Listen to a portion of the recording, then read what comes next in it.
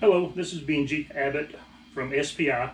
Today I want to demonstrate how to properly purge a partial container of A-side or B-side material with dry nitrogen or argon. So we have a container here that's been open, that's some A-side material has been poured off of, and before I seal it up I want to protect that material from any type of moisture content from the outside air. And what I'm going to do is I have my 15-pound bottle set with dry nitrogen, and I have my pressure gauge set for 50 psi. I have a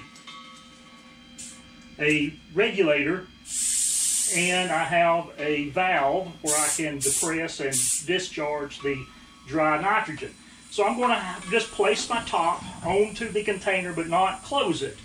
I'm going to come around, I'm going to pick up the lid, I'm going to hold this valve down and disperse about 30 seconds worth of nitrogen into the container. Since the nitrogen is somewhat heavier than air, it will settle down to the lower portion of the container and lay on the top of the material.